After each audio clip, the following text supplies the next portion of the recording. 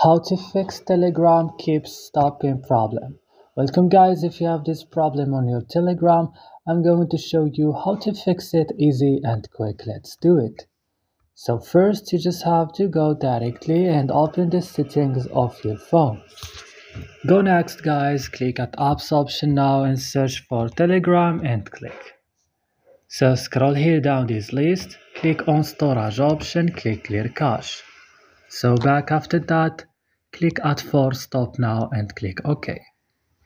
So go after doing this to Play Store or App Store and update your Telegram. Restart your phone right now and that's it. So don't forget to like, also subscribe and bye.